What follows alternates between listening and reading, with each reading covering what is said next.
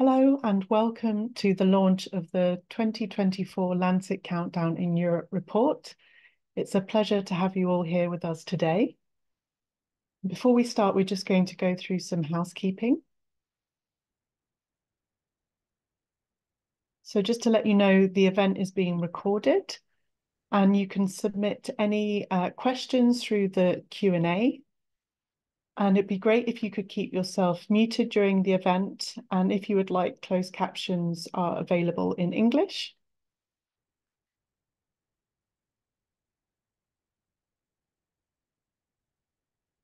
Okay, so we'll make a start. I'm Professor Rachel Lowe. I'm an career researcher at the Barcelona Supercomputing Center, leading the Global Health Resilience Group. I'm also the director of the Lancet Countdown in Europe. And it's my great pleasure to welcome our first keynote speaker, Dr. Hans Kluge. So Dr. Hans Kluge is the WHO Regional Director for Europe.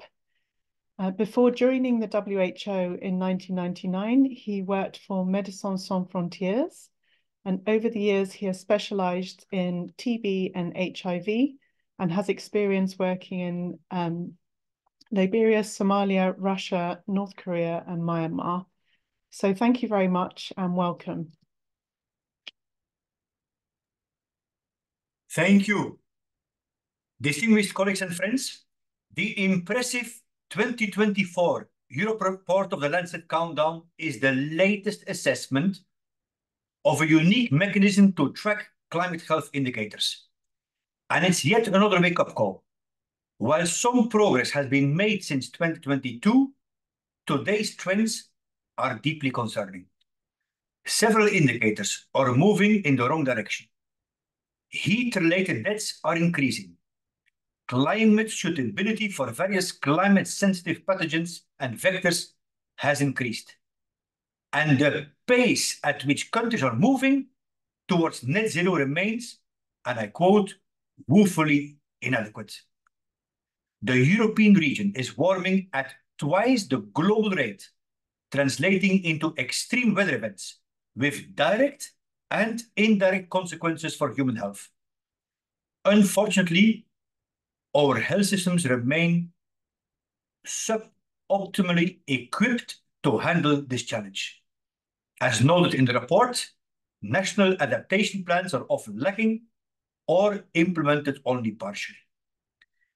Integration of the health sector with other sectors like agriculture, water, and urban planning is also suboptimal. And comprehensive vulnerability assessments at the national level remain scarce. However, there is hope.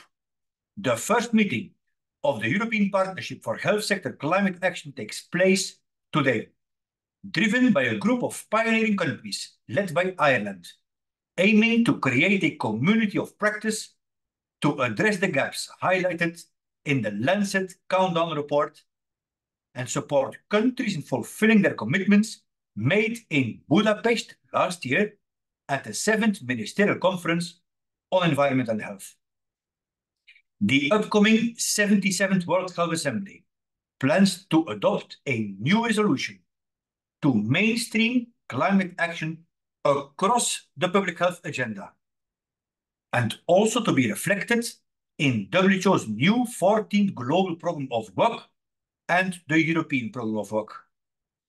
The 29th UN Climate Change Conference, taking place this year in our region, in Azerbaijan, will be another milestone in advocating for bolder and faster health sector action, and at the WHO, we are working closely with the COP29 presidency to ensure that. I want to express my most sincere appreciation for this strategic partnership between the WHO Regional Office for Europe and Lancet Countdown, which provide us with robust and much needed regional data. And it's paramount to creating a critical mass of support and evidence-informed guidance for countries to act upon.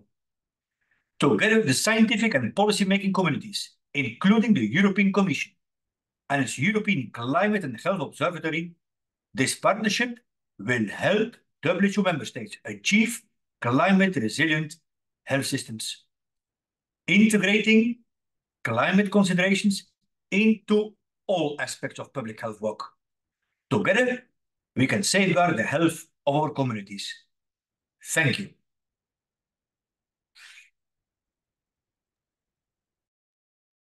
Thank you very much, Dr. Hans Kluge. We're incredibly grateful for your partnership and all the support you've provided to the Lancet Countdown in Europe.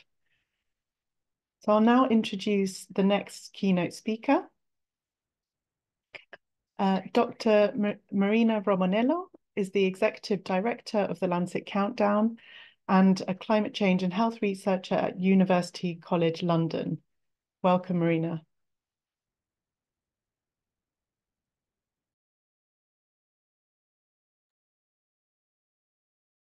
Hi, everyone. Thank you so much, Rachel. Thank you so much, everyone, for joining the event.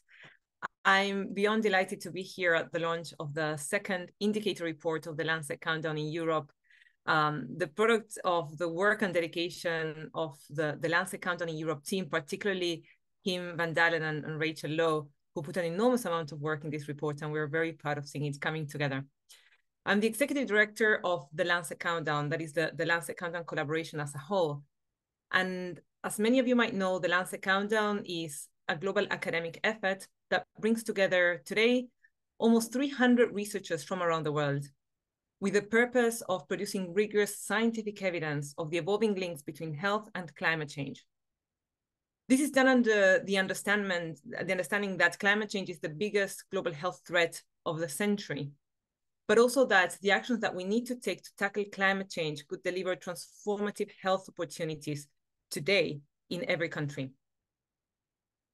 The launch of this report is part of an effort of the Lancet Countdown to delve a bit deeper into different world regions and see what is happening locally with climate change and health. Recently, we published the Lancet Countdown report for Latin America and for Oceania. We'll publish also soon one for small island developing states. We published the report for Asia last year.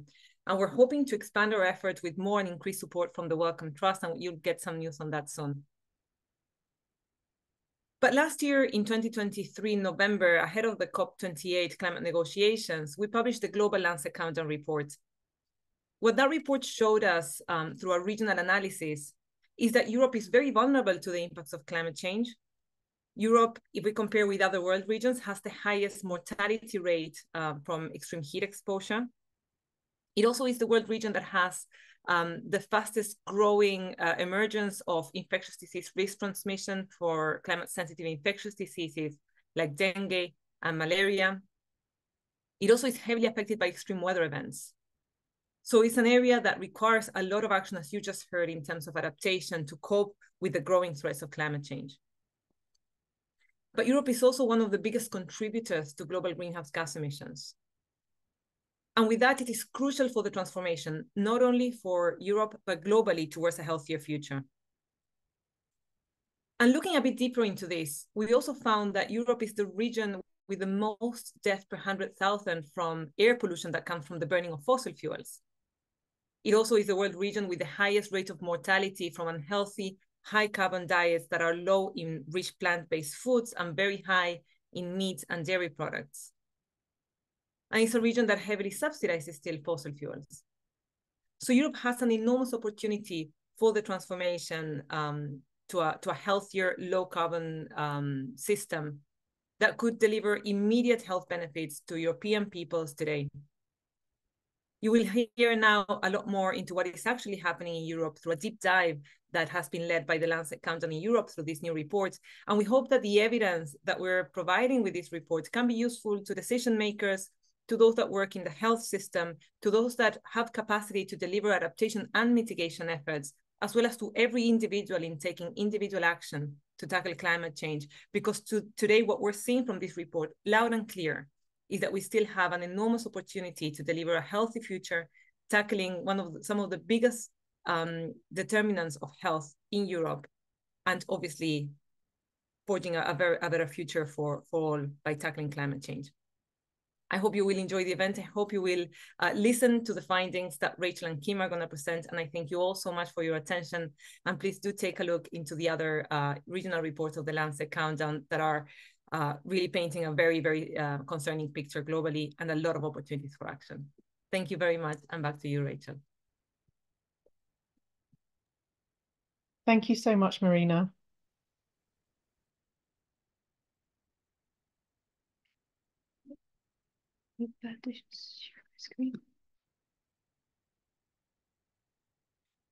Okay, well, thank you very much, Marina, for setting the scene of the global Lancet Countdown and with a focus on Europe and the threats facing our region. So it's my great pleasure to start the presentation of the 2024 Europe report of the Lancet Countdown on Health and Climate Change, entitled Unprecedented Warming Demands Unprecedented Action. So I'll first provide a bit of background about our collaboration, how it emerged and has grown, and then I'll pass over to Dr. Kim van Dalen, who will take us through the findings of this year's report. So as we know, the Lancet Countdown is a global collaboration with over 300 authors across the world. And we have been publishing reports led by University College London for several years, and really framing the problem that climate change doesn't have to be the biggest threat of the 21st century. It can be the biggest public health opportunity, because any action that we take to protect our health, to mitigate climate change, can in fact be very beneficial to our health. So there has been a series of reports published over the last few years. The last report was in 2023, with a particular focus on the differences across the regional areas. And the Lancet Countdown family has grown over the last few years, and there are now a series of different regional centres. So I've been leading the Lancet Countdown in Europe for the last 3 years. And we've been publishing reports alongside the other regional centres. We can see here a snapshot of some of the latest reports that have been published by the Lancet Countdown Oceania, Latin America, and Asia Centre. So the Lancet Countdown in Europe was established in 2021. So Kim van Dalen and I have been leading the collaboration from the Barcelona Supercomputing Centre in collaboration with partners at the Barcelona Institute for Global Health and 40 other institutions across Europe. We have great support from the chair and co-chair of the collaboration, Professor Maria Nilsson and Professor Josette Marianton. And we've had support from Professor Catherine Tonnet as the co-director. And we have a series of working group leads who have been leading on the different working groups of the Lancet Countdown across impacts, adaptation, mitigation and co-benefits, economics and finance, and political engagement. We also are greatly supported by our partners at the WHO European Office and by Marina and her team at UCL in the Global Centre. So the Lancet Countdown in Europe is structured in a similar way to the global collaboration. We're tracking impacts, adaptation, mitigation, economics and finance, and engagement in political social engagement. And we currently have pulled together 32 indicators to track the progress of health and climate change across Europe, or the lack of meaningful action to protect the health of Europeans and the health of everyone across the globe. So since the launch of the Lancet Countdown in Europe, we've published several reports and commentaries. We first published a scoping outlining piece in September 2021. In October 2022, we published our first indicator report, including 33 indicators from 44 researchers across Europe. And just last night, we published the second indicator report, including 42 indicators from 69 researchers. So the collaboration is growing, and we're continually adding new evidence to help decision makers across Europe understand and prepare appropriate actions to deal with the threat of climate change on health in Europe. We've also published a series of commentaries reflecting on the challenges of tracking aspects of equity and justice through the approach followed in the Lancet Countdown. And today, we're delighted to present to you the latest findings, which also include aspects of inequity and justice.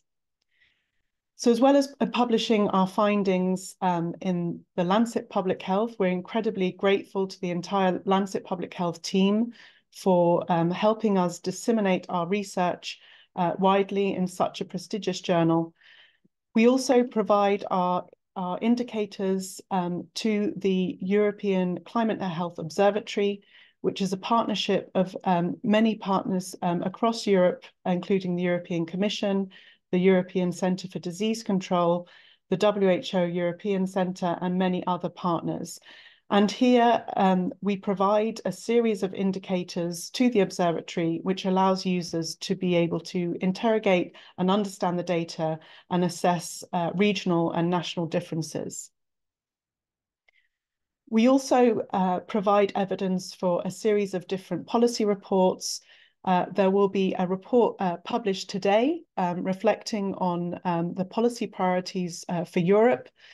We have contributed to indicators to reports published by the European Environment Agency, and we will also be contributing to a report that will be launched by the EEA this Wednesday. We have produced a series of materials to help disseminate the findings of this year's report, including 42 different infographics describing each of our indicators, with a selection of those translated into Spanish, French, and German.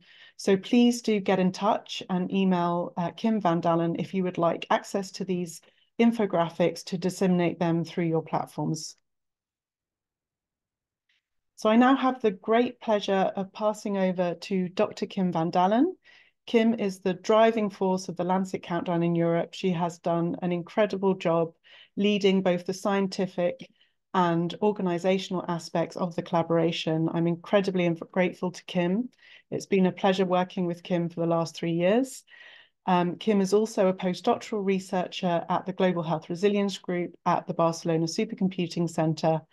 And I will now pass over to Kim to delve into the findings of the 2024 report. Thank you. Okay.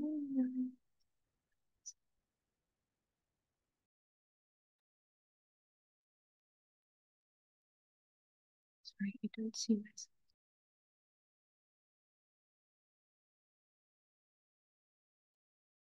Okay, sorry for the hiccup. I'm just going to reshare my screen again. It's a bit tricky when you're both doing things behind the scenes and are also supposed to be talking, but it is working. Give me 1 second. Okay, we are back. Thank you so much to Rachel for the lovely introduction. I'm excited to be able to highlight some of the findings of our report with you today. Like Rachel mentioned, our indicator report this year has 42 different indicators. So if we discuss the results of all of these indicators, we're still here in a couple of hours. So what I will do instead is highlight some of our findings and encourage you to have a look at our full report after this event. But first, before we dive into the results of our new report, I want to go back 2 years when our very first indicator report was published. And in this indicative report, we already showed that there were upward trends in heat-related hazards, exposures, vulnerabilities, and risk from climate change, and there was a lack of sufficiently ambitious adaptation and mitigation strategies in Europe. And you can see that when you look at this figure that is highlighting some of our impact indicators, as well as some of our response indicators, where the impact indicators are gradually getting worse over time, and there is some improvement in the response indicators, but far from where we would like it to be. This year, we have gone from 33 indicators to 42 indicators, which is a lot more than before. But we also have tried to highlight more different aspects of how different groups within Europe may differ in terms of risks, vulnerabilities, exposures, etc. So something that we highlight is how, for example, in Southern Europe, people are experiencing different risks than in Northern Europe or Western Europe. And where we are able to, because we're very dependent on, of course, the quality of our data, we also have looked at climate and health associations for specific population groups. So, for example, differences between men and women, differences between high and low income groups, etc. As well as trying to highlight more what specifically the role of Europe has been in the climate crisis as one of the historical and current biggest emitters of greenhouse gas emissions. The indicators that we published in the 2024 report follow a similar structure as the Lancet Countdown in general. So I will highlight some of the indicators of each of these different teams. And at the end of the presentation, I will provide you an overall summary of the key messages that our report gives you.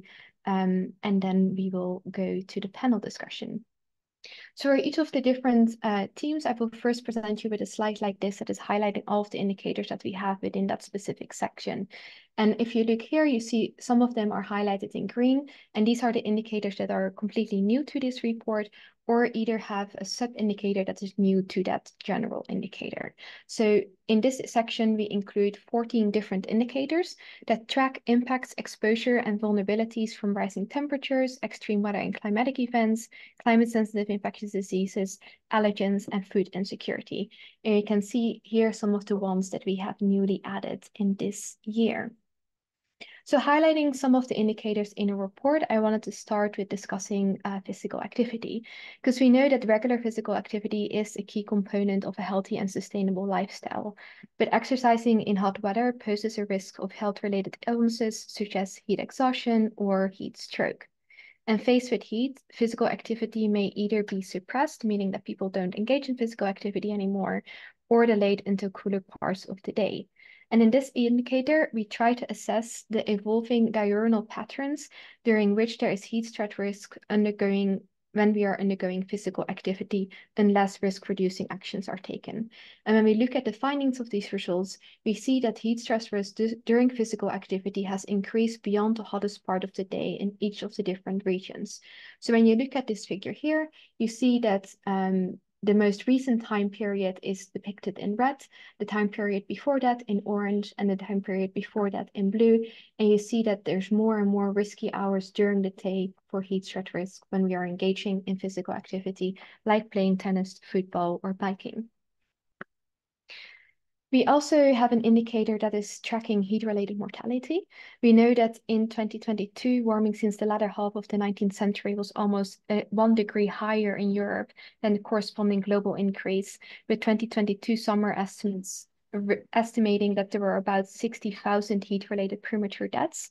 And with ongoing global warming, climate projections for Europe suggest that there will be a progressive reduction in cold-related deaths and a simultaneously increase in heat-related deaths, with a recent 2021 study indicating that heat-related deaths have already started to exceed reductions in cold-related deaths around 2010.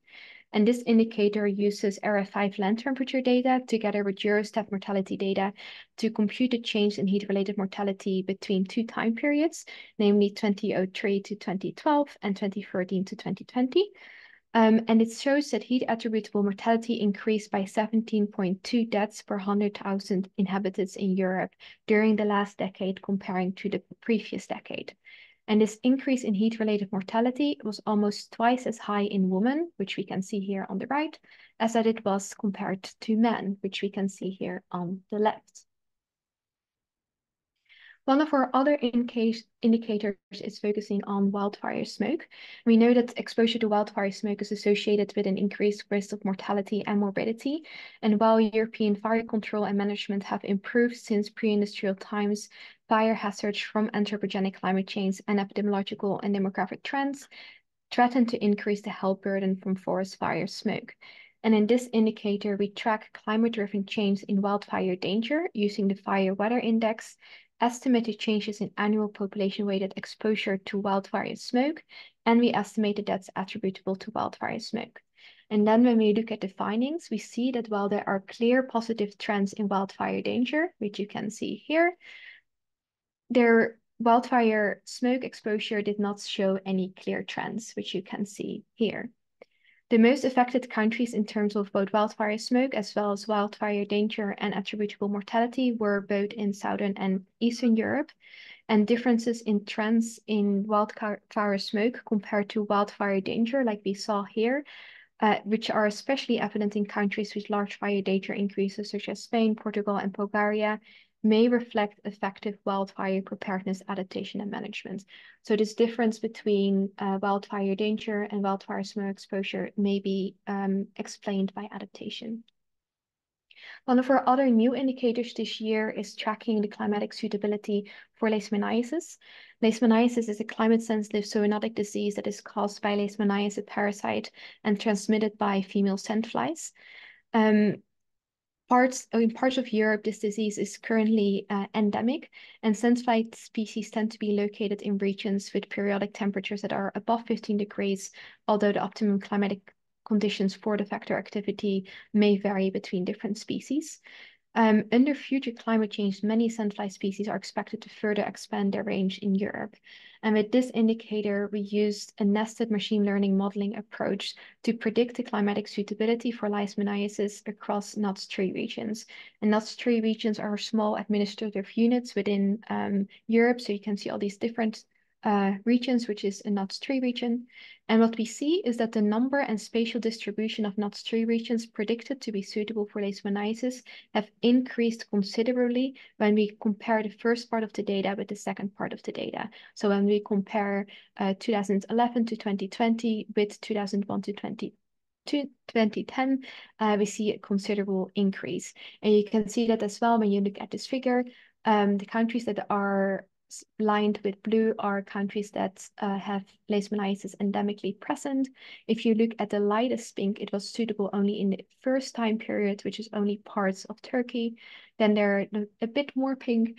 They were suitable in both areas, but then there are a few areas that are only suitable in the most recent time period, which is showing that new locations are becoming suitable north of the historical endemic zone. So this increased suitability was predominantly in Southern Europe and parts of Western and Eastern Europe. One of our other new indicators is focusing on food security and nutrition. In Europe, food insecurity has been linked to negative health outcomes, including a reduced ability to manage chronic diseases and worsening child health. Some demographic groups are at higher risk of being food insecure, including women, older people, people with existing health conditions, and low-income households. And this indicator combines food insecurity experience scale data and income data with frequency of heatwave days and drought months in 37 countries to track the effects of increasing frequency of heat waves and droughts on the prevalence of moderate or severe food insecurity.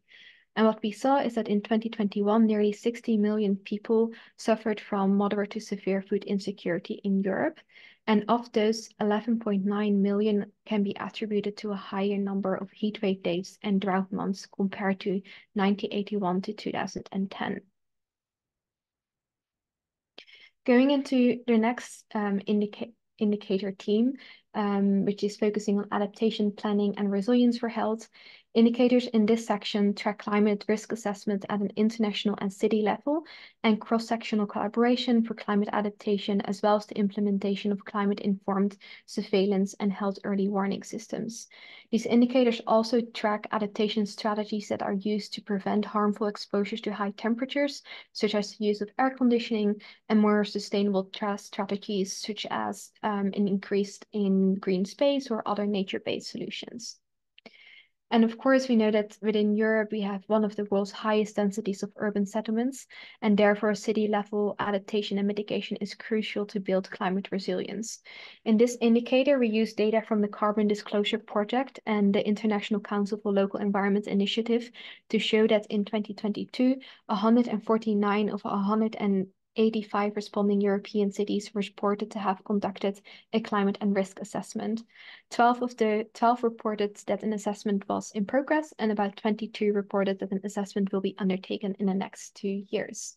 There's also several health issues that they identified as most relevant for their city, which included heat-related illnesses, the exacerbation of respiratory diseases, direct physical injury and death due to extreme events, mental health impacts, as well as health service provision.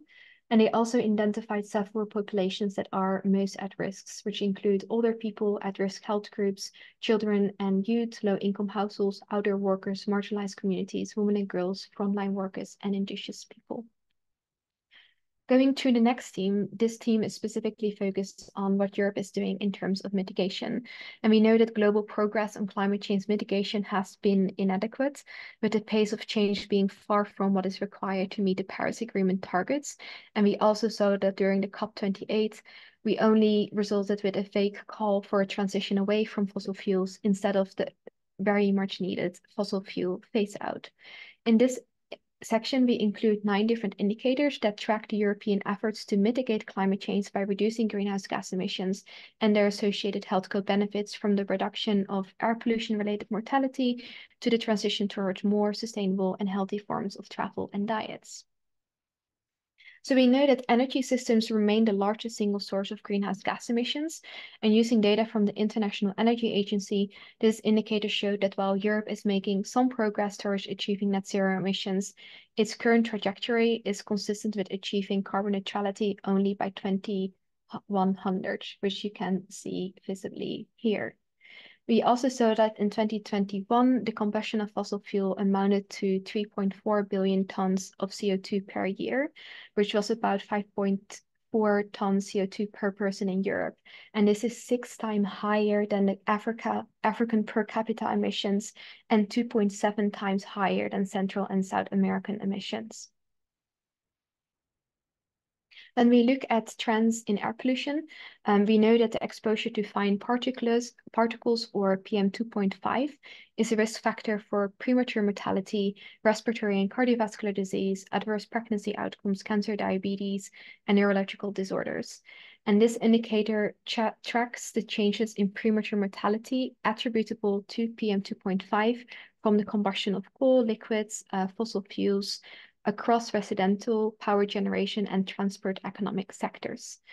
In the findings, we see that during 2005 to 2020, PM2.5 attributable deaths from fossil fuel combustion have decreased by 59% in Europe overall.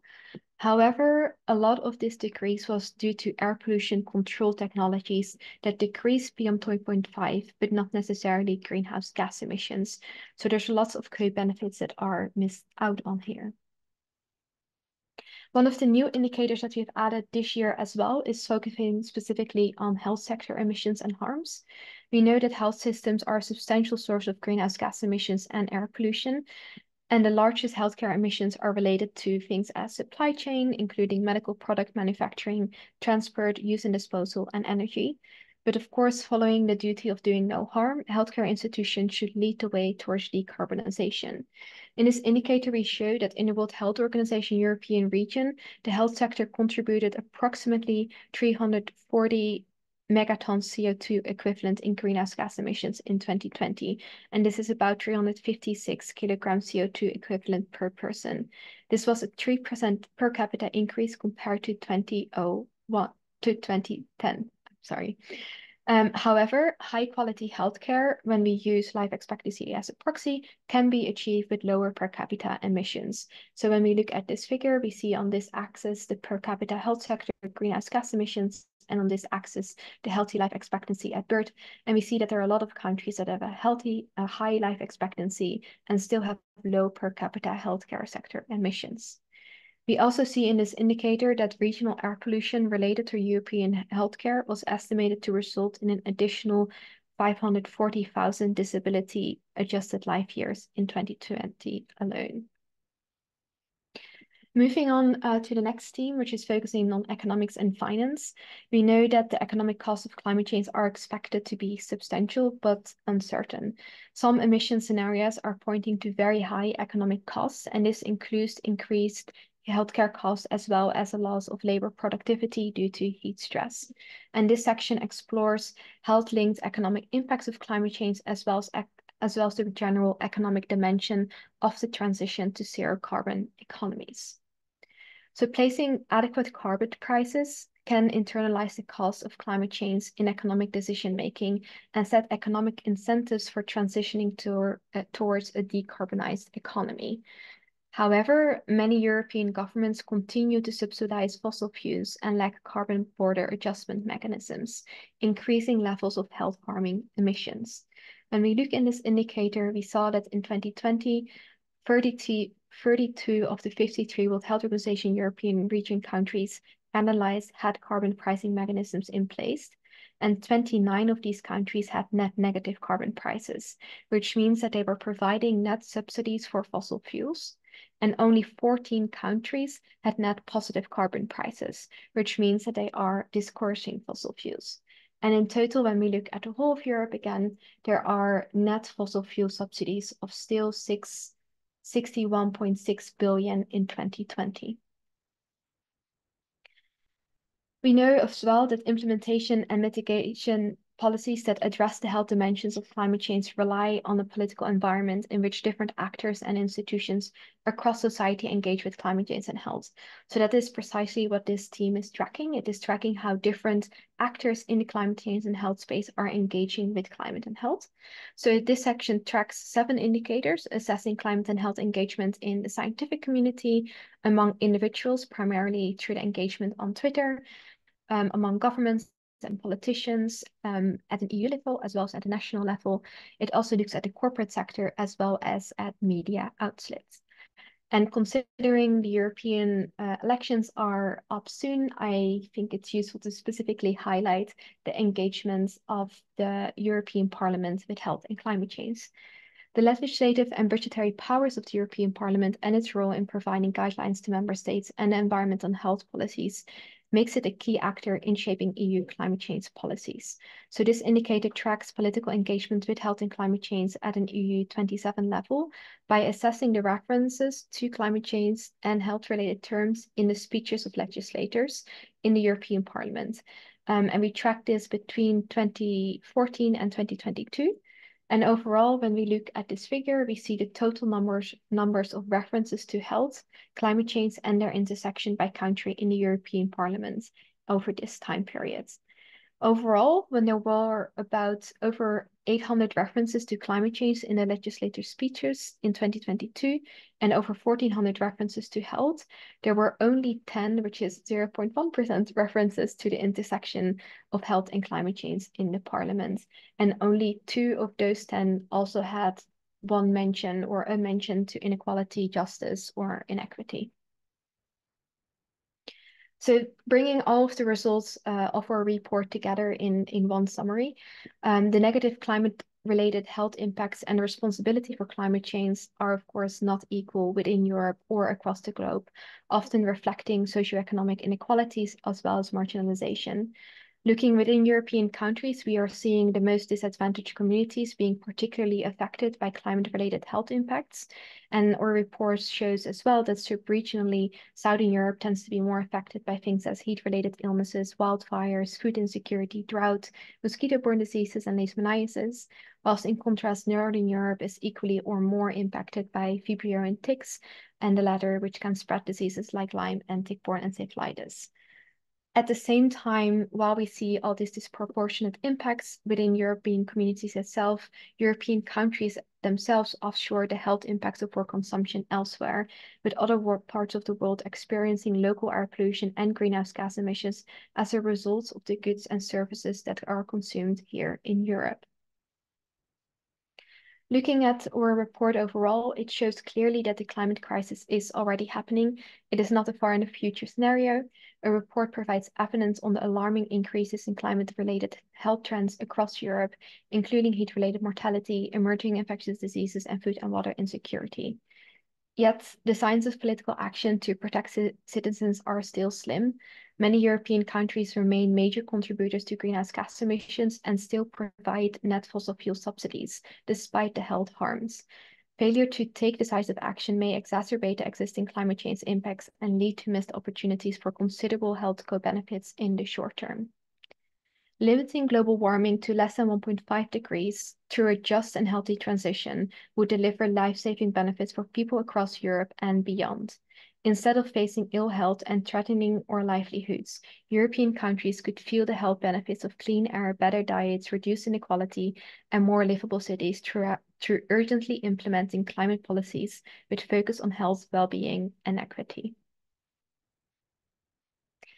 And with that, I am going to thank all our amazing collaborating institutions and everyone that has contributed to the report, all the 69 different co-authors that worked on different indicators that you have seen a glimpse of in my presentation just now. And with that, I would like to thank you as the audience as well. And I highly recommend having a look at the full report, which you can scan the QR code up here as well. And of course, thanking ID Alert, Catalyze, and Welcome who are contributing to our collaboration. Thank you so much. I'm looking forward to the panel discussion that is upcoming, and feel free to ask any questions that you have in the Q&A or in the chats.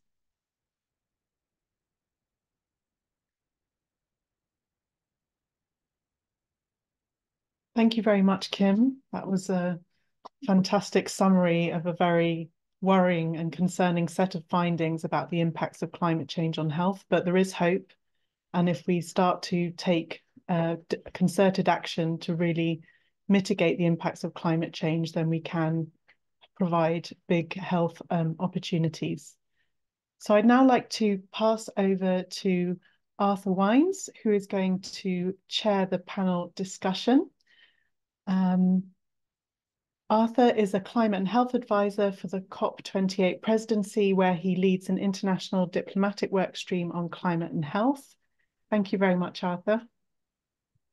Thanks so much, Rachel, and good afternoon, everyone. My name is Arthur, and I'm indeed the health advisor to the COP28 presidency. And thanks so much. It was really helpful to hear those presentations from Marina, Rachel, and Kim on the latest countdown reports, and especially interesting to learn about sort of several of the new indicators that have now been added.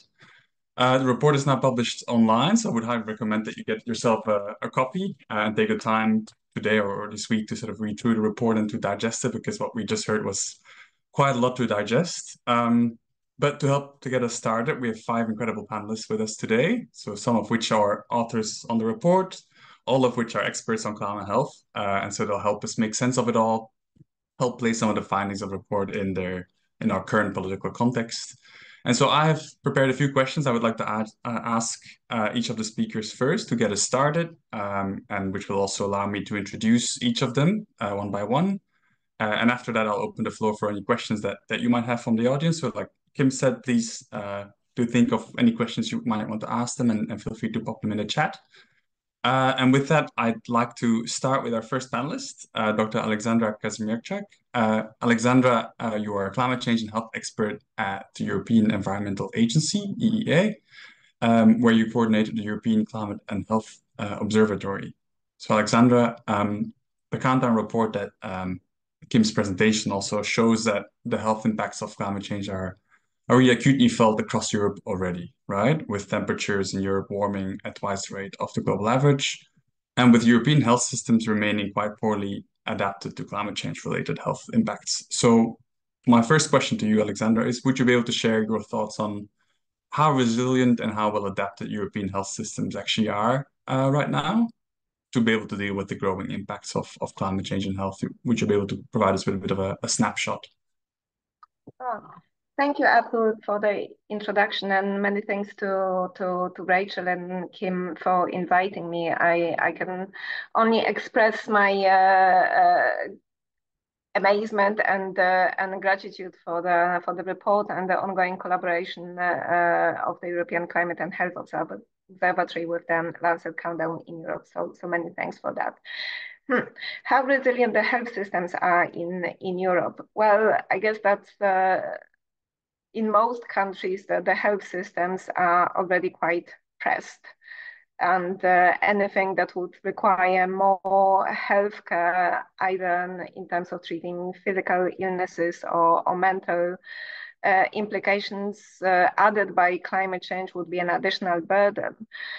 I've just come across a paper published by Susana Viegas and her colleagues about the heatwave implications on hospitalizations in Portugal, and they result in 19% increase in hospitalization. So you can imagine this nearly 1/5 higher burden on the healthcare system that is posed by heat waves.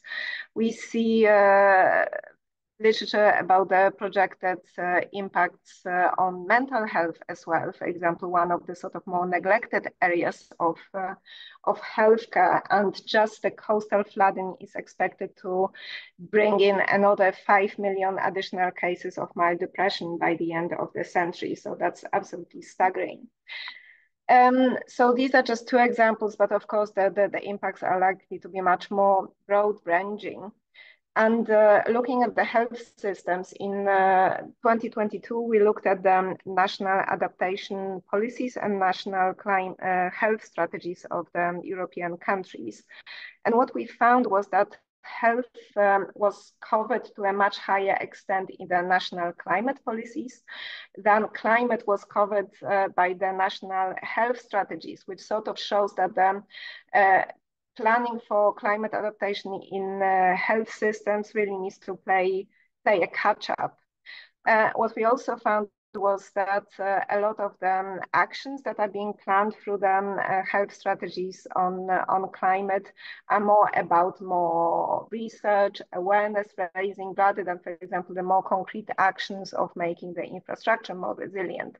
And what we see in terms of the infrastructure is that half of the hospitals in European cities are located in a strong urban heat island effect areas. So the areas that are likely to be 2 degrees or more warmer than the regional average. So that sort of shows that they are additionally pressed and they need to be more resilient. Sadly, we don't know much about the overall preparedness of the hospitals and healthcare facilities. We see some good examples, for example, through the Life Resistal project, which is focused on bringing nature-based solutions to the hospitals.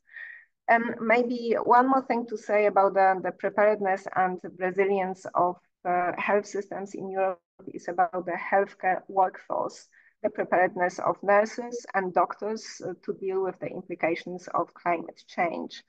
A few months ago, I spoke to the young and enthusiastic people from the International Federation of Medical Students Associations, and they told me that according to their survey from 2020, only in a quarter of medical schools in Europe, climate change is firmly on the curricula. So that sort of shows that it's still not a subject that is very widely covered. But what we see is a lot of appetite for knowledge among doctors and nurses. There is a lot of interest among the public health professionals in the climate health education and training. We can see that in the sort of interest in the ongoing courses, for example. Or, for example, initiatives like the Nurses Challenge, Climate Challenge in Europe, where twice the number of nurses was educated as expected. So I think that, we're not there yet, but we see a lot of promising movement to make the health systems more resilient. And for example, countries like Finland or Sweden or Ireland or North Macedonia have specific climate adaptation plans for the health sector. And we also see that the Budapest Declaration of WHO Europe that was signed in July last year, there is a very firm commitment for the countries to develop national health adaptation plans. So that's also showing the commitment and the movement. So not quite there yet, but I think going in the right direction. Thanks so much, Alexandra. And yeah, it's interesting. I mean, it's important to point out that indeed the health workforce is really the backbone of any functioning health system, but especially a climate resilient one. And it reminds me that a WHO review that recently came out of all the NDCs, all the national climate plans, identified health workforce as the least current health adaptation priority. So when we're looking at health adaptation across the health system, across all these national climate plans, health workforce was sort of least prioritized. So yeah, I think it really resonates with what you've just said. Thanks so much, Alexandra. I would now like to turn to our second panelist, Dr. Sarah With-Me. Sarah is an assistant professor in the Centre on Climate Change and Planetary Health at the London School of Hygiene and Tropical Medicine. And she's a personal hero of mine, and I'm sure of many on the call. She was the lead author of the seminal 2015 Rockefeller Lancet Commission report on planetary health, and she's also lead author of the 2023 Lancet Pathfinder Commission report. So Sarah, the 2024 Countdown in Europe report contains a large section on mitigation actions and health co-benefits, and Kim presented quite a bit on them just now, including a range of indicators on the health benefits that are to be gained in our energy systems, on air pollution, and through the promotion of sustainable diets. And you, Sarah, you were the lead author of the recent Lancet Pathfinder report, which maps systematically what the pathways are that lead from mitigation actions to certain health co-benefits. So I'd love to ask you, could you explain briefly what some of the major pathways are through which health co-benefits are delivered from climate action? And do any of these sort of co-benefit indicators in the Countdown report highlight where health gains from climate policies are already being made? Any sort of good examples in Europe or elsewhere? Yeah, thanks, Arthur. Yeah, so I mean, Pathfinder is basically like a sort of sister publication almost to the Countdown. So whereas they look a lot at the indicators, what we really tried to do with Pathfinder was to look at the how and the what as what being done in terms of mitigation actions and the potential range of health co-benefits. And what we did was we looked across the modeled evidence, so all the systematic reviews that have been done on climate mitigation and health, but also importantly tried to look at the implemented actions. So what's being monitored and evaluated in the real world, because we've heard a lot about that implementation gap that's existing at the moment. So how can we sort of address that by thinking more about the health co-benefits for mitigation? And what we found really from the modeled evidence was that there are three main pathways, and some of those have been touched on a little bit already. So we really see that the health co-benefits from mitigation are delivered through reductions in air pollution, improved diets, and increased physical activity. And these come from mitigation actions, including things like obviously transitioning away from fossil fuels towards renewable energy, which improves air quality, which leads to potentially lower rates of cancer, reduced respiratory diseases, and reduced cardiovascular diseases. Things like walking and cycling, which obviously increases physical activity. So promoting switches to public transport and modal shifts away from car use. And that physical activity really can help to promote better mental health, better physical health, lower rates of obesity, and again, improving things like cardiovascular disease. And again, shifting away from diets that are high in red and processed meats obviously has big impacts for the environment, for reducing emissions, but switching towards diets that are more plant forward, so higher in fruit and vegetables, can really help to, again, reduce rates of obesity and improve health. And we found really good evidence for those. So the biggest benefits you see to the climate come from things like decarbonisation of electricity generation. The biggest benefits to health really come from things like changes into more sustainable, healthy diets.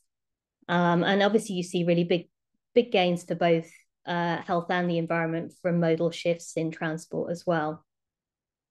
Those were the three main pathways by which we found the most robust evidence that exists. We know that there's really good background evidence on things like nature-based solutions as well. So that's increased access to green and blue spaces, and things like improved retrofits for buildings with improved ventilation as well can also have huge benefits, but we're really still lacking particularly good evidence on the health co-benefits from those sorts of actions in a holistic way. So we don't really know what the climate and health benefits together for those can be.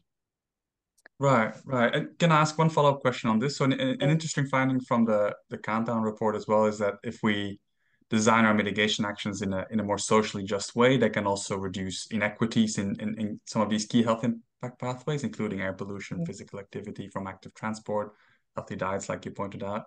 So would you be able to give a few sort of concrete examples of climate mitigation actions that or real-life examples, if possible, that have not only considered health co-benefits, but have also considered the sort of social justice and equity aspects in how they were designed? Yeah, I mean, there are a lot of potential inequities from mitigation actions unless they're well designed from the start to think about all sectors of society. There are challenges when you're designing transport systems, especially with the big shift to EVs. This is not something that's sustainable In places like Buenos Aires, they've really thought about the accessibility to reach out, to create more sustainable transport systems that link even smaller communities, and thinking about the accessibility element as well. So not just getting people onto bikes, but thinking about how, you know, disabled people, old people, everybody can really access those systems. And also thinking about things like access for safety. So encouraging women to feel safer using public transport and cycle systems. So you really have to take that holistic view if you want to think about how to address that. There's a really good example from Australia where they've tried to weatherize and retrofit homes for social housing, so improving thermal comfort and mental health benefits as well, and reducing costs. So there's some really great examples all around the world. It's just capturing those and capturing the benefits, and we need more of those.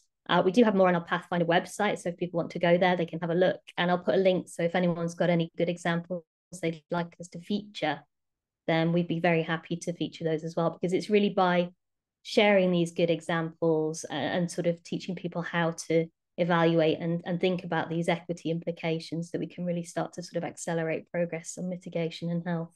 Thanks so much, Sarah. And those are really interesting examples, but it does strike me that you've just given an example of Argentina and Australia, and not necessarily European example, and that might be because the evidence is not necessarily there. It doesn't mean that there's no good examples out there, but I do think that might be it's capturing it in that holistic way where you're thinking about what are the mitigation benefits, what are the health benefits, what are the equity benefits. We need more people to share those examples and to measure and try to evaluate them, so we can kind of communicate that out and give people these additional sort of examples. That would be a good challenge, I think, for ourselves to also have better European examples of where both health and social justice aspects have been central in the design of climate policies. Thanks so much, Sarah. And with that, I'd like to introduce Dr. Chetna Sharma next. So Chetna is a medical doctor and academic clinical fellow at University College London Institute for Global Health.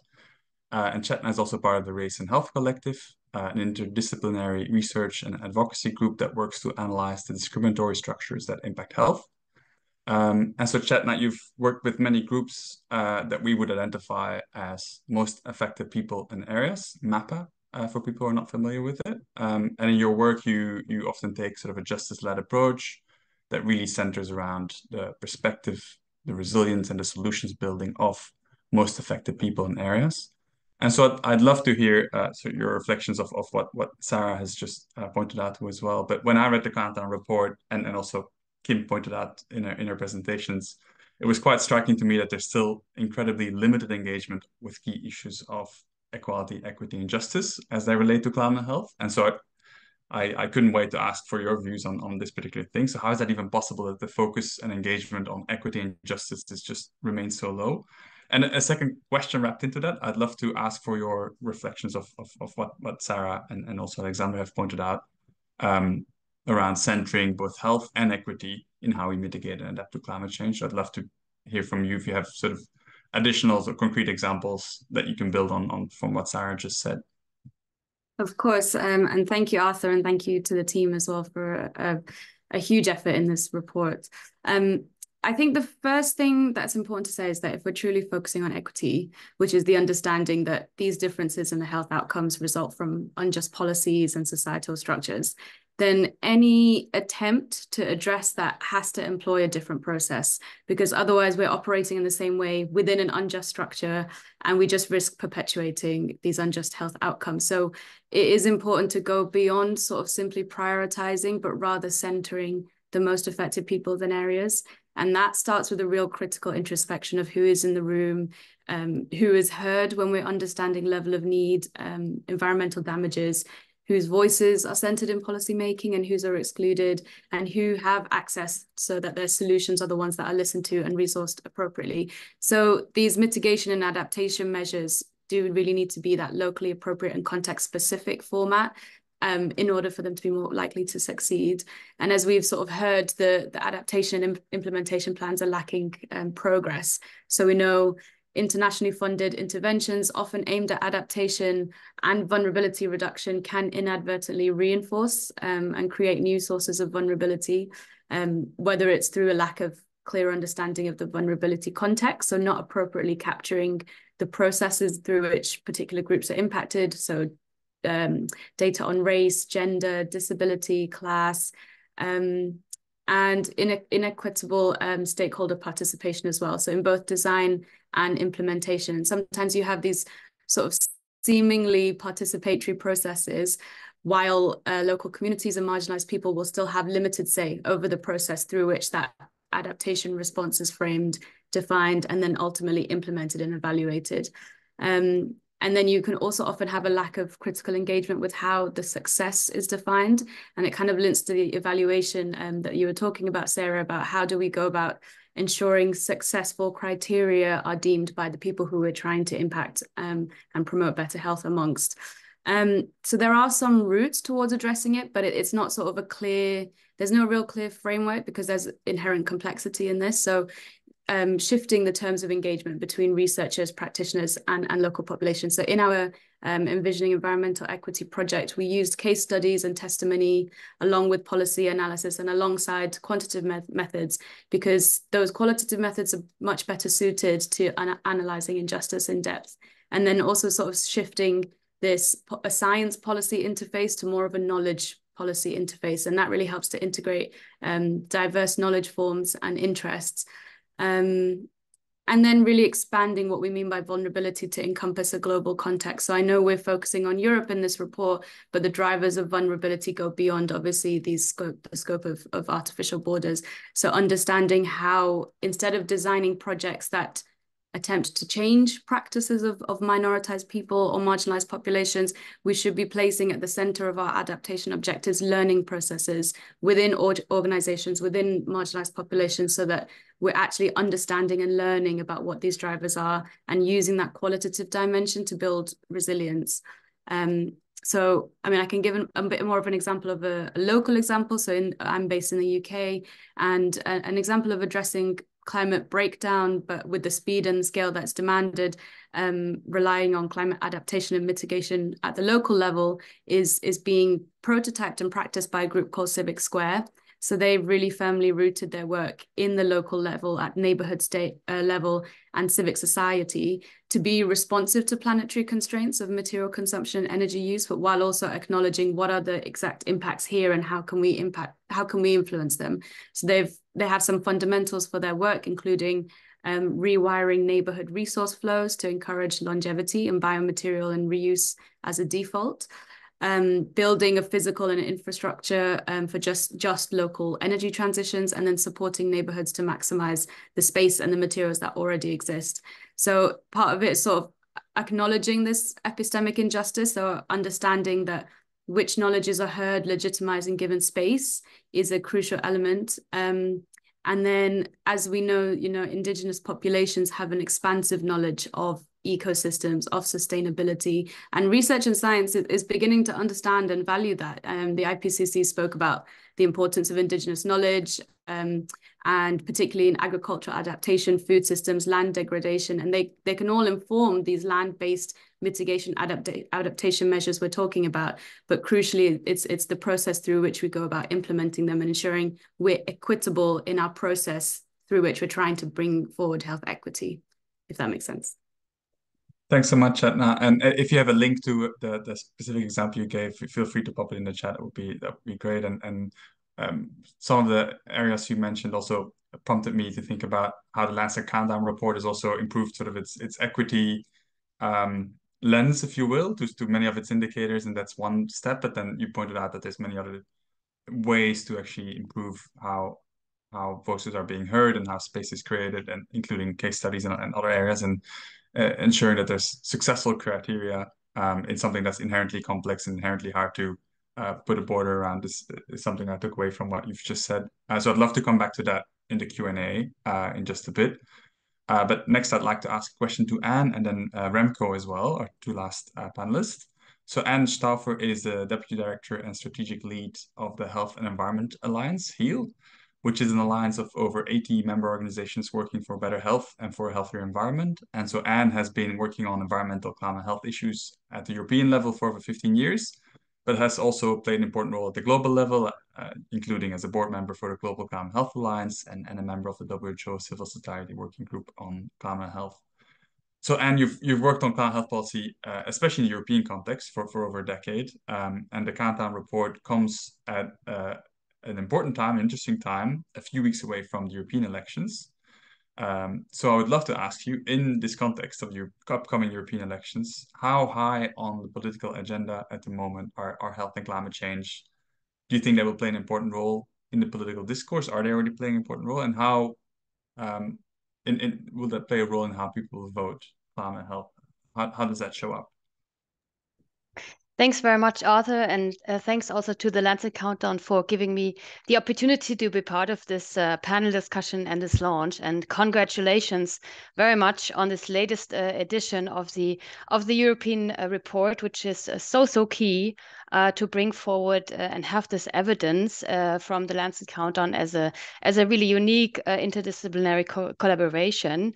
In many ways, I think also especially now time, if I look at the European level where there's a lot of fear happening, a lot of emotionalization of debates. I think it's so crucial to have this hard data, and I think also very much what you presented here today echoes recent findings, including the recent first ever climate risk assessment that was put out by the EU, and we were pleased to see that actually health was one of 5 clusters identified. So really that showed the importance in looking into health and climate concerns and measures.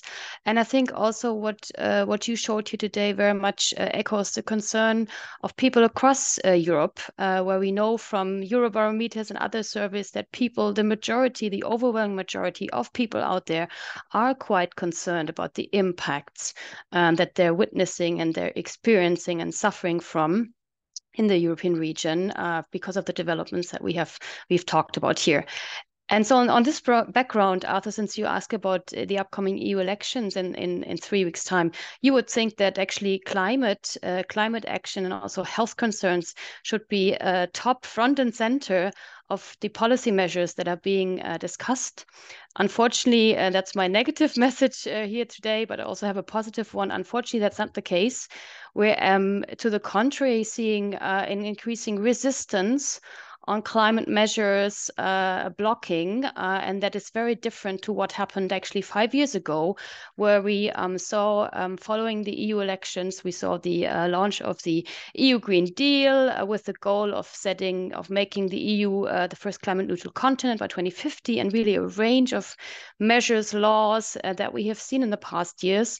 But already we have witnessed a growing resistance. There's currently a key law on nature restoration stalled with the member states, and you would think, again, this should be a no-brainer that we need to protect and actually restore our life-supporting systems, which you also know from other assessments are under major threat already from climate change. But this is not being recognized by policymakers.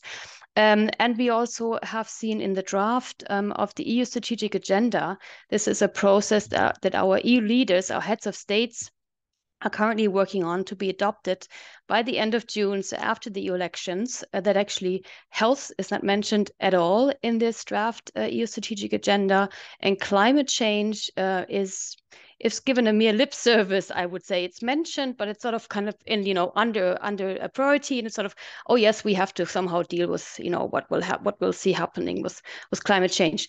The focus is very much on security. The focus is on competitiveness, but not in the sense, I think everyone here in this virtual room would agree that security, health, and climate action are actually at the core of security concerns, and they're also at the core of competitiveness issues, because otherwise, with a sick population, how can you be productive and competitive? But that's currently not being recognized.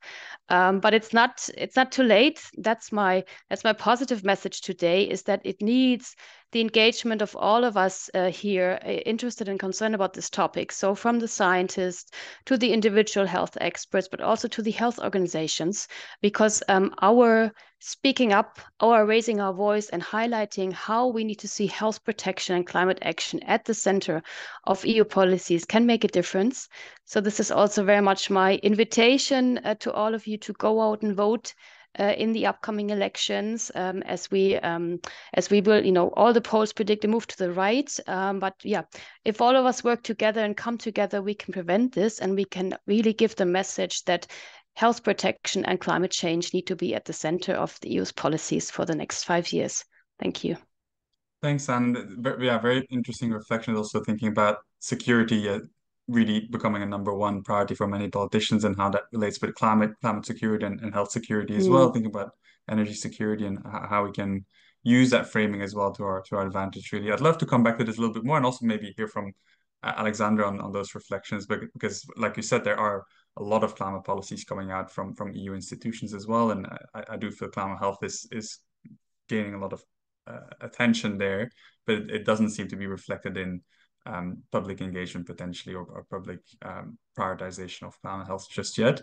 So I'd love to get Alexandra's and others' reflections on this in the Q&A. But I'm conscious of time, so I'll first ask a question to Remco as well.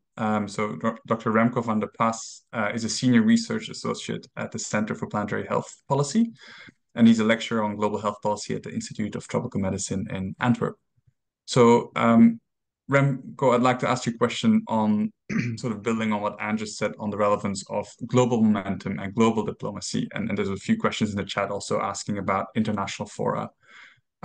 So we see climate health really gaining momentum in international fora. We had the COP28 climate conference last year, where we had 150 countries who sort of endorsed a climate health declaration, political declaration.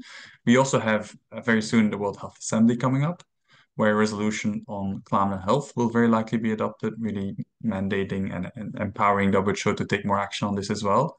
So do you think that these more global discussions provide also an opportunity to strengthen, perhaps to strengthen the equity and social justice angle, for example, by providing sort of a stronger voice to disadvantaged countries as well, and by pointing out the disproportionate impact that the EU has on climate globally. So I'm just wondering if you could reflect on that sort of global momentum that's being built, but also thinking about the equity lens in those fora. Thank you, Arthur, and really great to be here. Important that the report is there, so we can build our policy debates on it. For me, so the justice and international responsibility elements are crucial to make our way, to find a way forward. And I have two main things that I would like to share. First, regarding the international responsibility.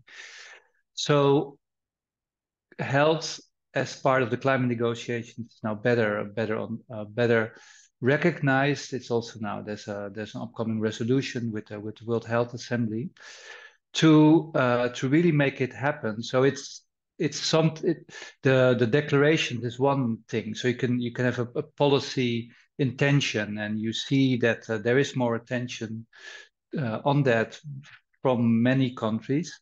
But in the end, from the governance and accountability perspective, it has to be followed by finance and structured investments in shifting a transition, in the common but differentiated responsibility required to address loss and damage and reparations that are required to make the adaptation and mitigation possible, that remain very underfinanced. And this is where the difficulty comes in, that the actual policies that are agreed upon, the finance that ought to come, is not really matched by actual finance or by actual commitments. And this is what we, at least from a European perspective, and there's debates also regarding accountability of transnational corporations. There's a UN treaty on the function of transnational corporations to be developed, and whether they are accountable for their sustainability behavior. There's questions about tax, international tax adjustments, so that we have the public finance available to invest in the just transition. And we see here that while there is on the climate and health side, Europe takes certain positions, it takes that position away or shies away from it more on the trade and financing, international financing side, so to say. So there's incoherence. Huh?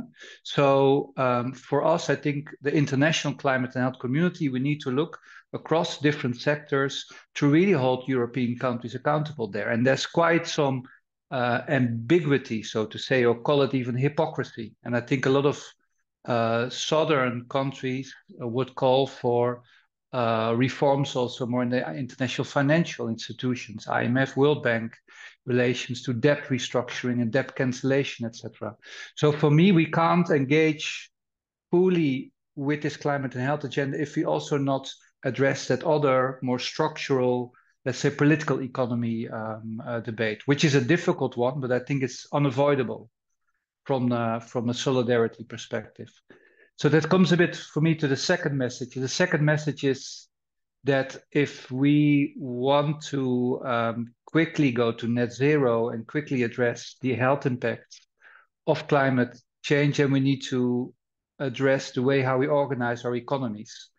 There needs to be a great transformation of how our economies are structured. The healthcare sector is part of that. And by and large, let's say this more capitalist mode of production and consumption that we're having in Europe, it's unsustainable footprint-wise, and the burden that we bring on the planets, both ecologically as well also the social harms that are being done, also historically, it can't be sustained. And that's what is politically so difficult, is that we try to sustain an old economic way of doing things, which means outsourcing our pollution and greenhouse gas emissions, but also importing cheap labor and cheap products.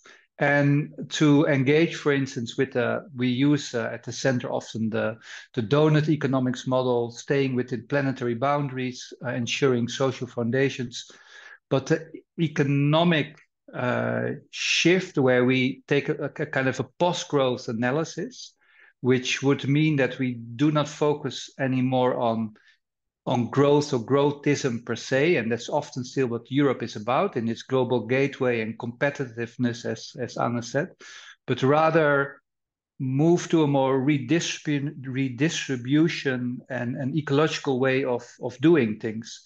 But it's an unpopular political message, because a lot of the political constituencies, they don't feel secure that then their needs are being redressed. And this really then links to redistribution in the end. It's about taxation, the pollution, taxation, the wealthy that have profited from the economic systems as it is now.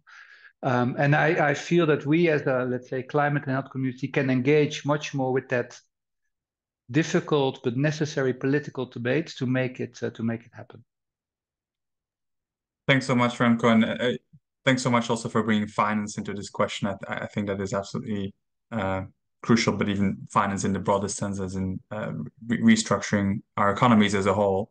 In the meantime, we've received quite a few questions from listeners listening in, so I'd like to start with a few of those questions.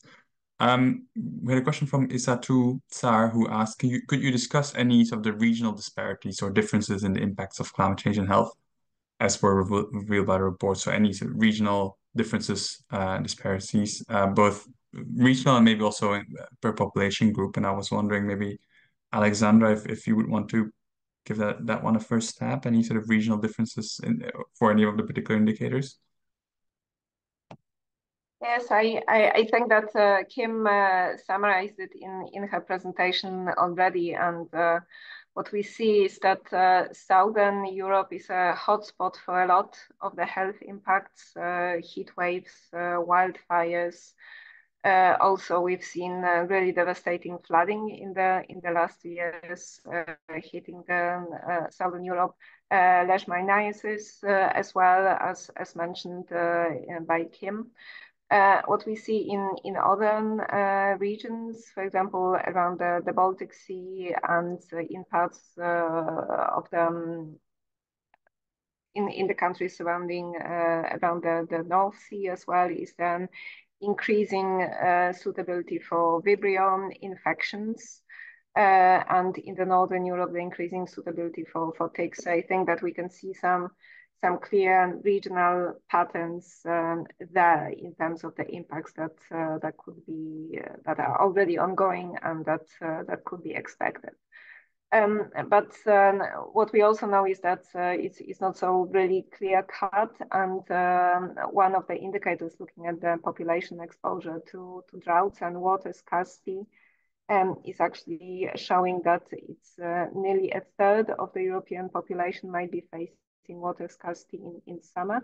And some of the work of the European Environment Agency is showing that some of the most water scarce river basins are actually, for example, located not just in the south of Europe, but also in Germany, in the Netherlands, in Poland, where the water abstraction is really exceeding the water resources and in this way exposing the population, but also agriculture industry and so on to water scarcity.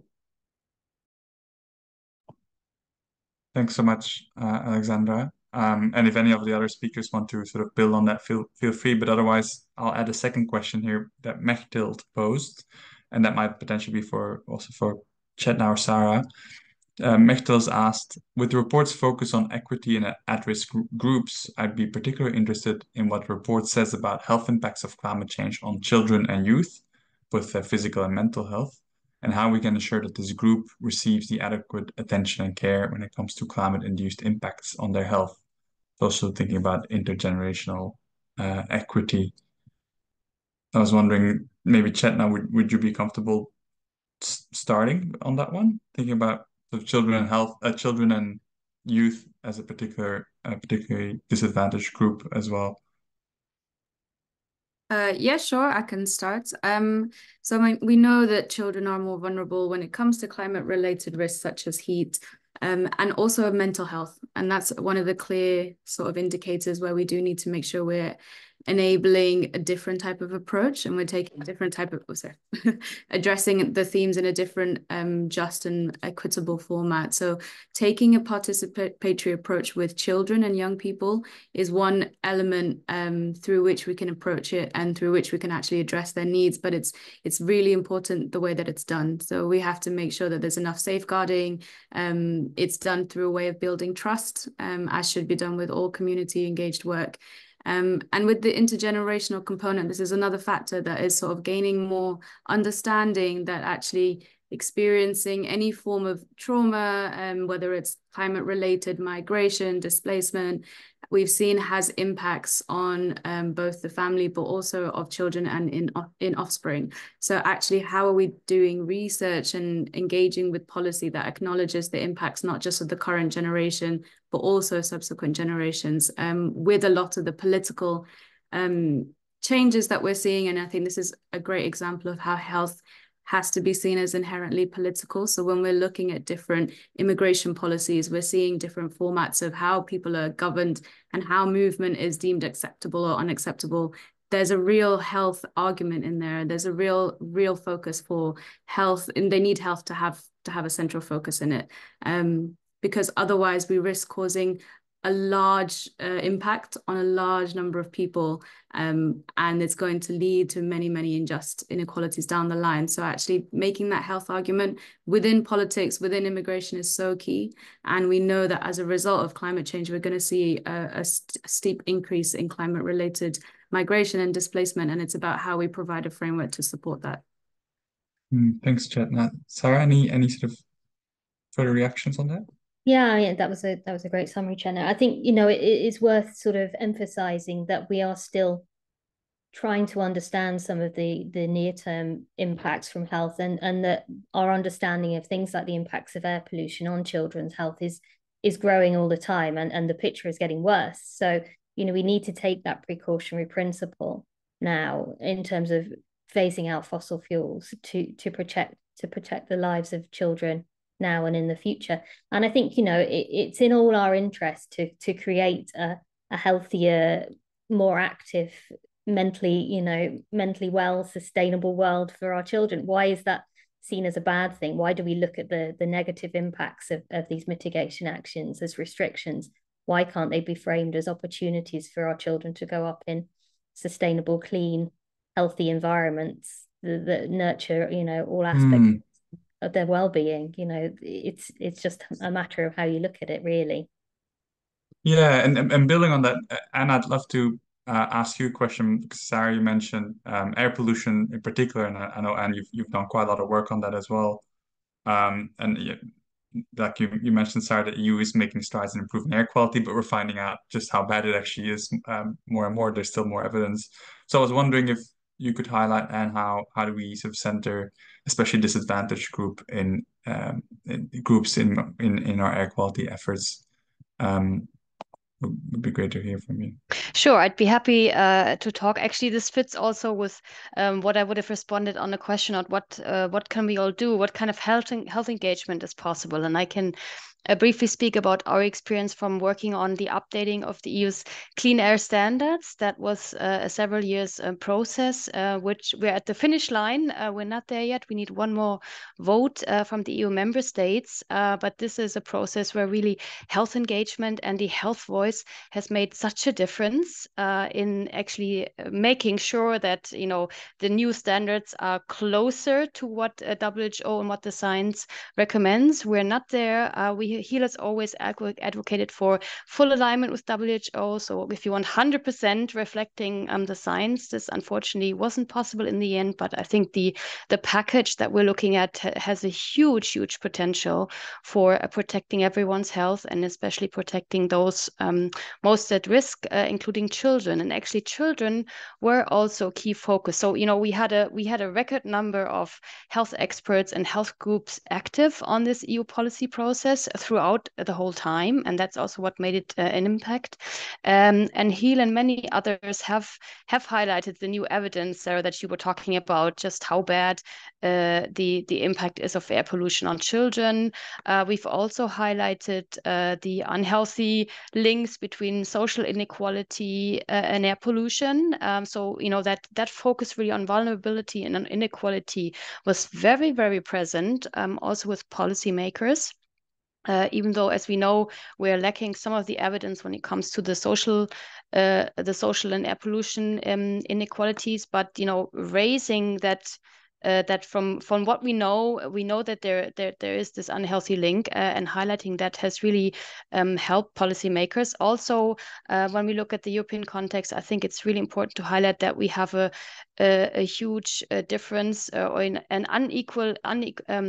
inequality between Eastern European member states and Western European member states. And actually, the negotiating member states in Council, they wanted to introduce an exemption which would have increased this inequality by giving Eastern European member states more time to reach new clean air standards. And luckily, because many health groups and also those affected by air pollution spoke up, so we managed to avert this exemption. There's another exemption in, but you know, I'm not saying this law is perfect, and it leaves all of us with the homework, but clearly highlighting, and that's also what my recommendation would be for this next EU policy cycles, make it real, talk about the impact, talk about people.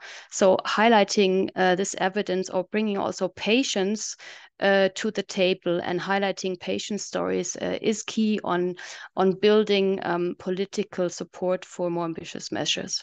Over. Thanks, Anne. Yeah, that the health argument for climate action comes out loud and clear, and Chetna also raised that. I realize that we're actually almost out of time, so I'd like to go around one more time, and we have quite a general question that we've received this question several different ways. Somebody's asked, what role can individuals, communities, and healthcare professionals play in addressing the health impacts of climate change, as highlighted by this report? So it's sort of, I think you've just answered that question, Anne, but I'd love to go around the room one more time, sort of answering that. What can we do, especially as sort of the health community? What should we be prioritizing first and foremost? So I wonder if in just a couple of sentences you could sort of say, this is the one thing that you should really be prioritizing, or one of the many things? And maybe Remco, I'll start with you.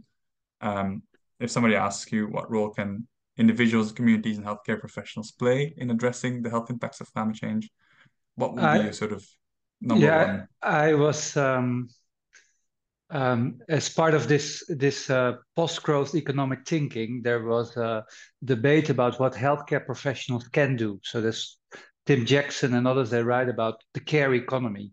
And basically the argument is, if we need to go into this just transition, the transformation, the healthcare sector is crucial. We can have a leading position in showing that a transformation is possible.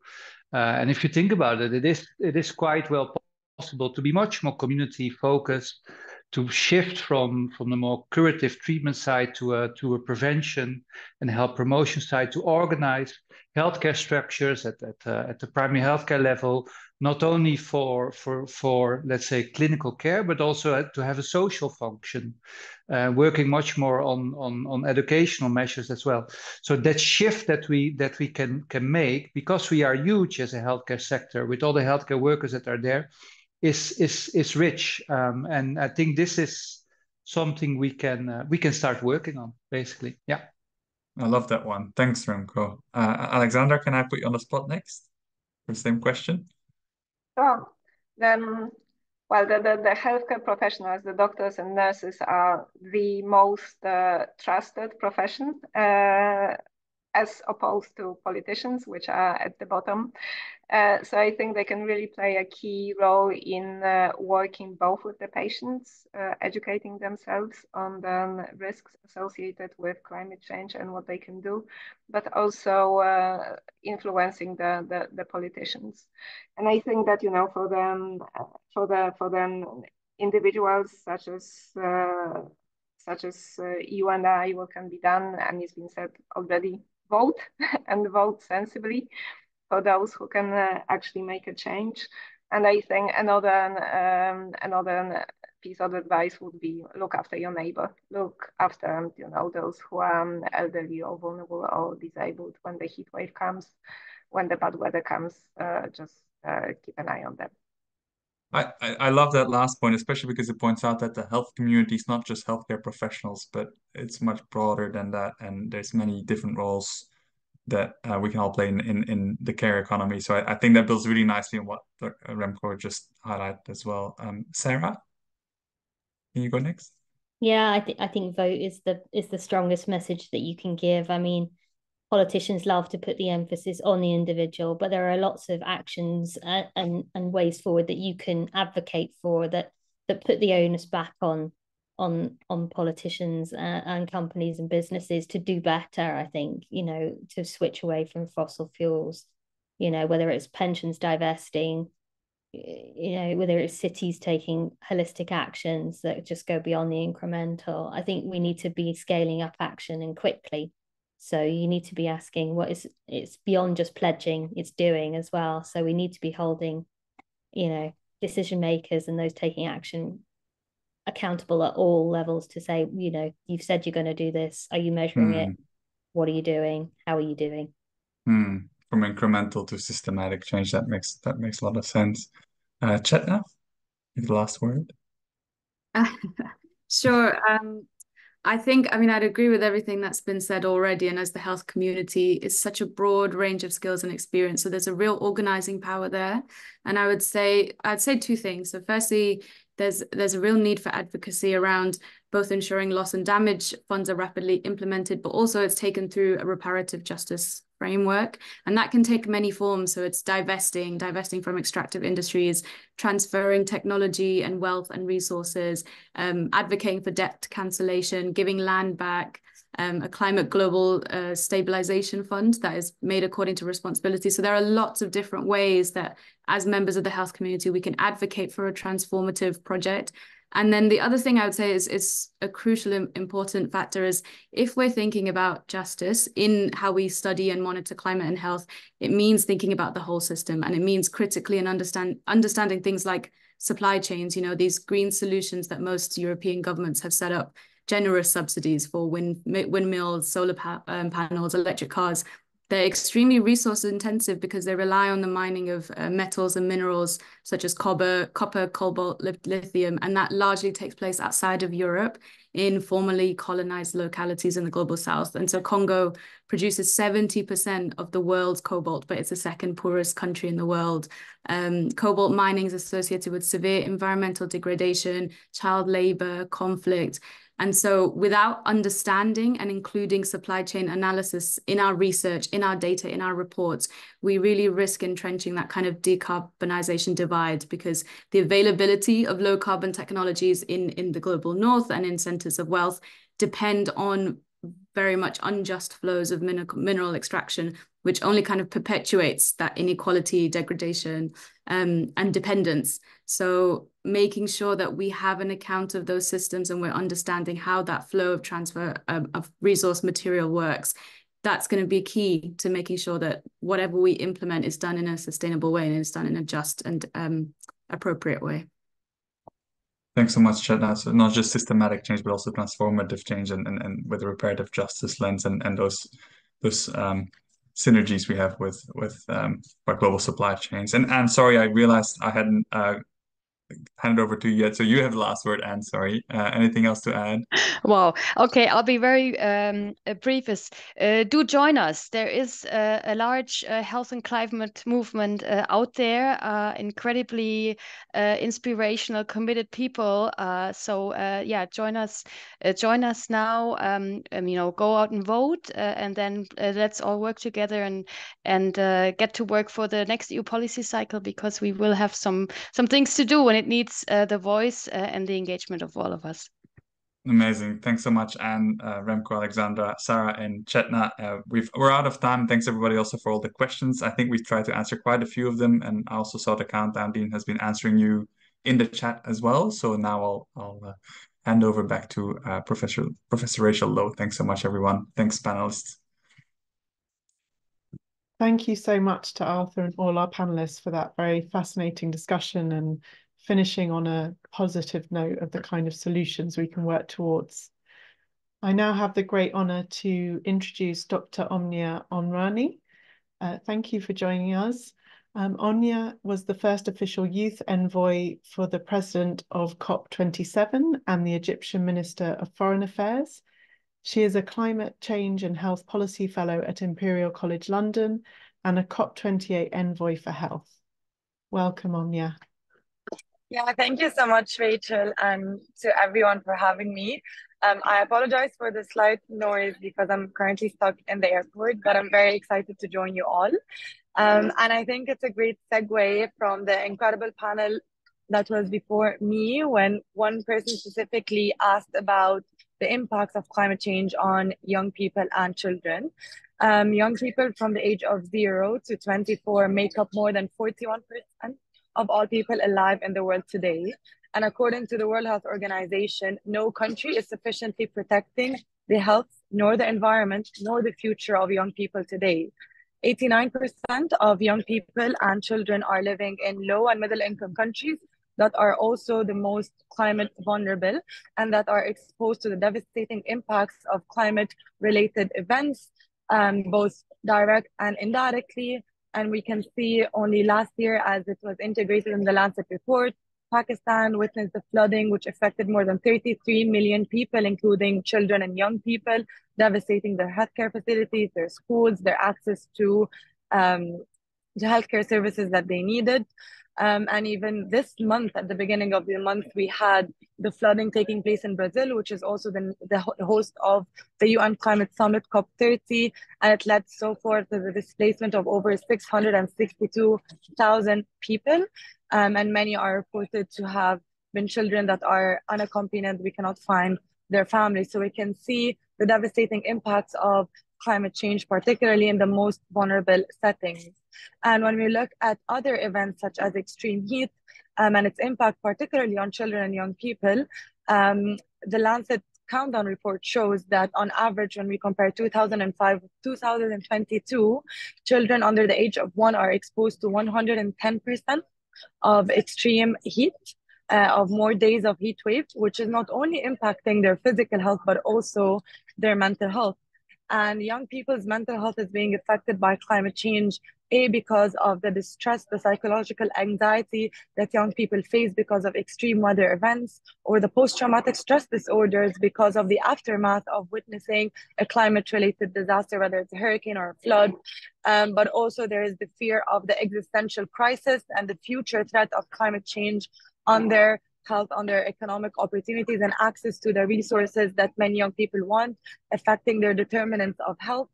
And this has been proven in a survey that shows more than 70% of 10,000 young people are experiencing anxiety about climate change, and more than 40% of them, this anxiety is impairing their basic, their daily functioning because of their worry about the climate crisis.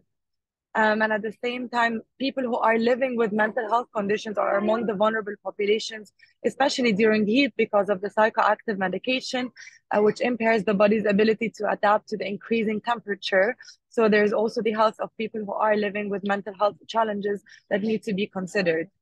And evidence specifically on the impacts of climate change, particularly on vulnerable groups, on children and young people, is yet sparse. Even though there are many studies that are correlating either using social media data, particularly for understanding mental health impacts, or using surveys, but yet more data is needed to understand both the disproportionate impacts of climate change on children and young people, but also on mental health of the population in Europe and globally. But what we have seen in Europe particularly, which has been so inspiring, how many young people have taken their rights to a healthy, safe and clean environment to litigation across European courts, done by 6 Portuguese young people, but also in Germany, but also in other countries, calling for the recognition of the right of young people to a healthy environment, and calling their countries who are backtracking on their climate commitments. And it has been proven by many studies that involving young people in a meaningful way, particularly in voicing their perspectives and participating in decision-making, the creation of climate policies that serves them and their needs, is a way of protecting their mental health, of building their psychological resilience, because they feel that they are respected, valued, and their inputs are integrated. And this is why in COP27 in Egypt, for the first time in 27 years, a youth envoy position was created within the presidency team that is responsible for the climate negotiation process. And I was fortunate to be in this position to facilitate opportunities for the diverse integration of youth voices directly with negotiators, with ministers, and with the decision makers in the conference. But then in the COP28 in the UAE Climate Summit, this position was permanently institutionalized, which means that every single presidency, every single leader of the negotiation team for the climate discussions is mandated to appoint a young person with a team that is being built right now in the UN office responsible for climate change, to support young people's participation in climate political spaces. And now in Azerbaijan, there's also a COP youth champion. And also in the next month, for the first time, there's going to be an expert dialogue between countries to discuss how does climate change affect children, what countries do to create child-responsive climate policies and commitments, and allocate climate finance, because so far less than 2.4% of global climate finance goes to policies that are child responsive and factors in the impacts of climate change on children and young people's health. But in this dialogue next month, there will be a lot of discussions, a lot of mobilization, and that is when we need the most data that is generated by and understood and synthesized by the Lancet Countdown from a regional as well as a global perspective, to guide the policymakers to make the right decisions based on the data, but also based on the needs of the most vulnerable communities. So I'm very grateful to be part of this launch. I really encourage everyone to utilize this data with your national governments, with your academic institutions, civil society, but also when doing that, involving young experts to really work together to create a climate that is equitable and just for the generations to come. Thank you.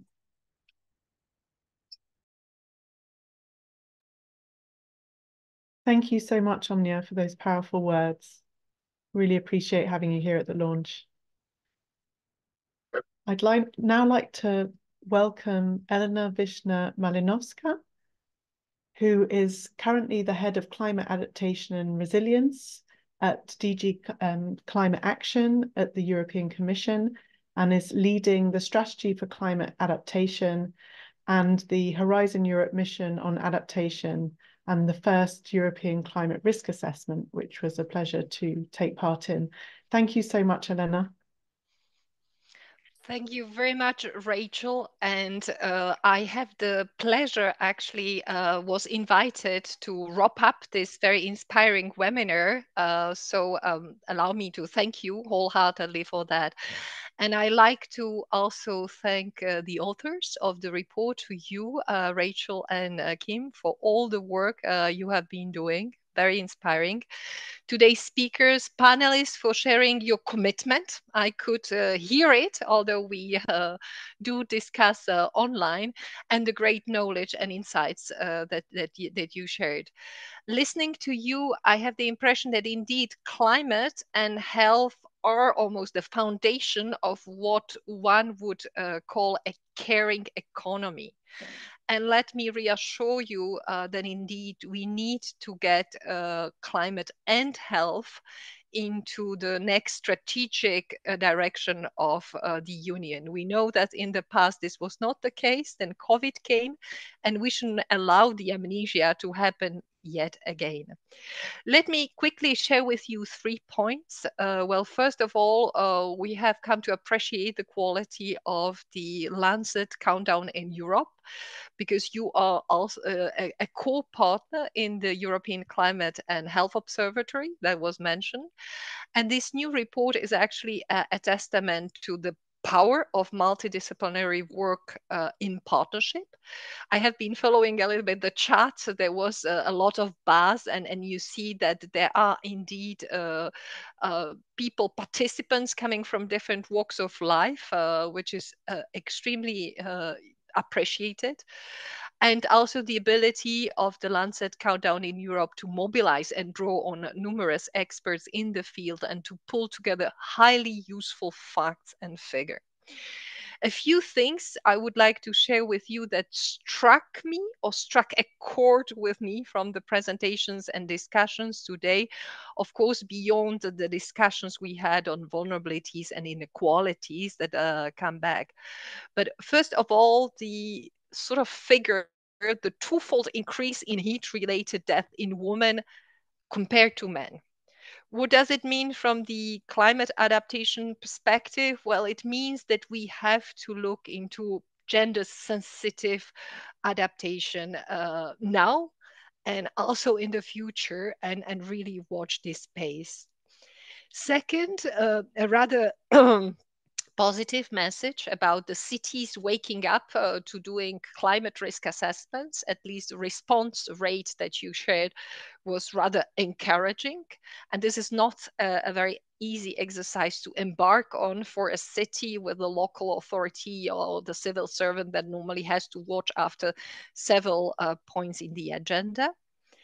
Third, before the European elections, we really need to do a job. The sort of interconnection, health and climate, that doesn't seem to be present among the members of the parliament in the European Parliament is indeed disappointing and surprising, because the 2022 resolution on drought, fire, and other extreme weather phenomena was rather strong on health.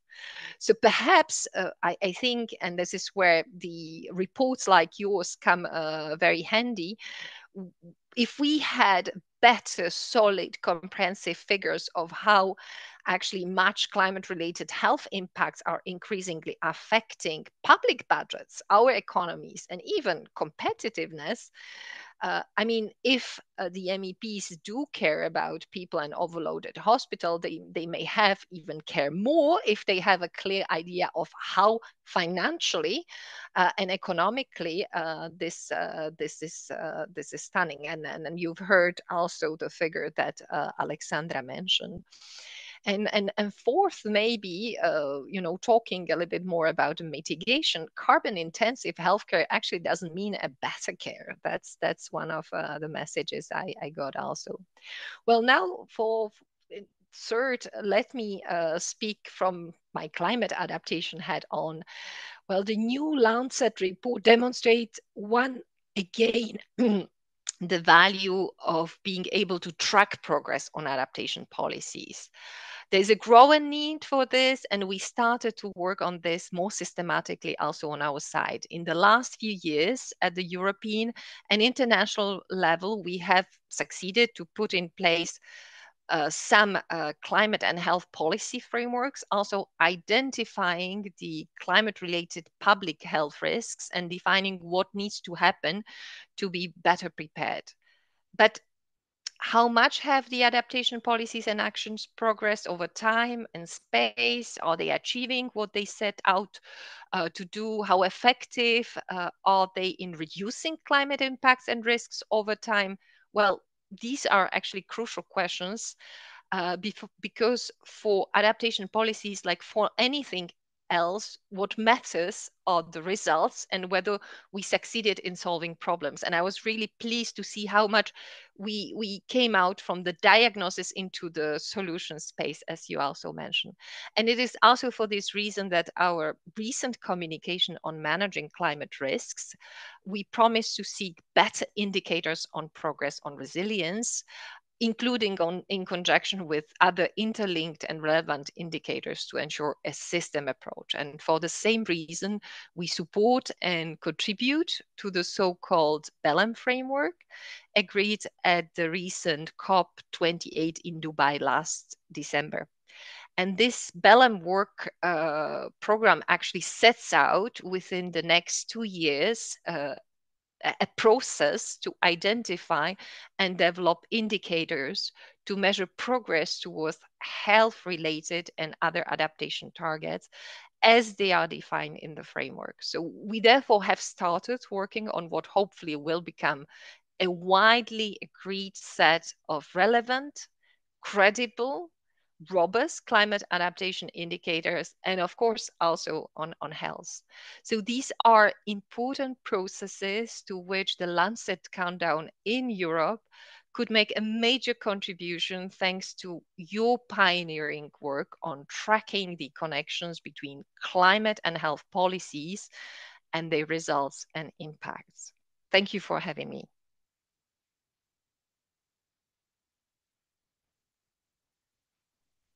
Thank you very much, Elena. It's a pleasure to have you here at our launch. So with that, I would like to just take the opportunity to thank everyone so much for making the Lancet Countdown in Europe possible. I'm incredibly grateful to our 69 authors for their expertise and dedication, and especially to Kim for her leadership on the report. I'm grateful to the core team, including the chairs and the working group leads, to the Global Lancet Countdown team, and to IDAlert and Catalyze for supporting the collaboration, and the EU Climate and Health Cluster for developing indicators which are feeding into our report. I'm very grateful to our key stakeholders, the WHO Europe, the European Environment Agency, and all the partners of the European Climate and Health Observatory. I'm very grateful to the Lancet Public Health and to all our speakers and panelists for joining us for this very engaging event. This is my last year as the director of the Lancet Countdown in Europe. It has been an incredibly rewarding experience, and I look forward to supporting the collaboration both strategically and by providing policy relevant indicators with the Global Health Resilience Group at the Barcelona Supercomputing Center. So thank you very much. And please do take the time to read the report, share the findings, share the infographics. Please spread the word, and we really hope that we can see some positive movements in mitigating the negative impacts of climate change on health. Thank you so much.